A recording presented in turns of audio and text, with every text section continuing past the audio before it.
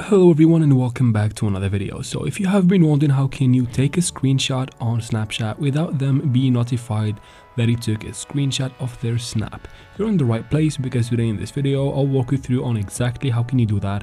All you need to do is to follow up with me till the very end of this video, and let's jump right into it. Now, since we're going to be using the Snapchat application, we need to get something out of the way first. Go ahead and open your Play Store or App Store, depends on what device you're on. Search for Snapchat in the top right here, of course.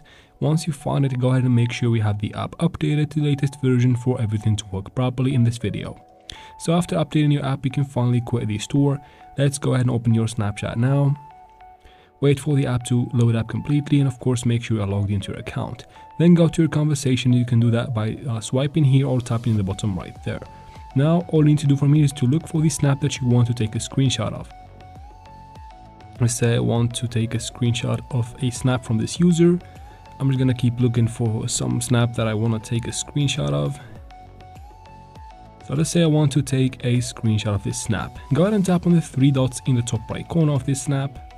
Then tap on Remix Snap right here. You'll be taken to this screen. You find the snap a little bit blurry. What you need to do is to tap on this icon right here and get your face out of the frame for the picture to be clear, just like that. Now what you need to do from here is to take the snap, and then from here minimize the app, but don't do that completely. Just semi-minimize it and leave it in your screen like that. And from here, this is where you're gonna be taking the screenshot of. So take the screenshot just like that, and from here you can go to the screenshot and crop it to remove the borders just like that. And here you go, you took the screenshot and they won't be notified about that. I hope this video was helpful. If it was, please like and leave your comments and questions in the comment section. I'll try to answer every single one of them. Of course, don't forget to subscribe to the channel. Thank you very much for watching, and see you in the next one.